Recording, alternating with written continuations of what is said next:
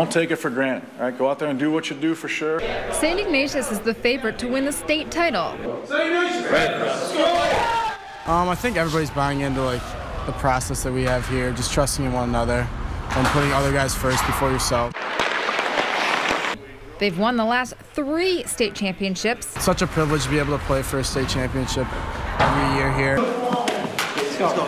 It's a tight-knit group that likes to play together, likes to win, and compete every single day to get ourselves better.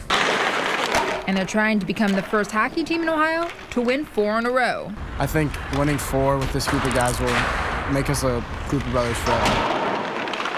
Well, the Brooklyn Recreational Center is home ice for St. Ignatius. They traveled to Pennsylvania, Illinois, Michigan, and Canada to play top competition. You know, it caused some adversity, playing on the road, traveling on buses, getting off, playing a game.